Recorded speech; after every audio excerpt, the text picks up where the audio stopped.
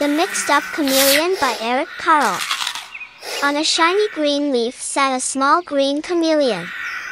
It moved onto a brown tree and turned brownish.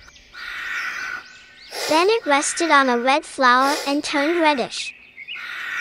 When the chameleon moved slowly across the yellow sand, it turned yellowish. You could hardly see it. When the chameleon was warm and had something to eat, it turned sparkling green. But when it was cold and hungry, it turned gray and dull. When the chameleon was hungry, it sat still and waited. Only its eyes moved up, down, sideways until it spotted a fly. Then the chameleon's long and sticky tongue shot out and caught the fly. That was its life. It was not very exciting. But one day, the chameleon saw a zoo. It had never seen so many beautiful animals. The chameleon thought, "How small I am, how slow, how weak. I wish I could be big and white like a polar bear."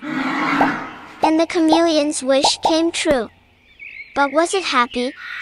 No. I wish I could be handsome like a flamingo. I wish I could be smart like a fox. I wish I could swim like a fish. I wish I could run like a deer. I wish I could see things far away like a giraffe. I wish I could hide in a shell like a turtle.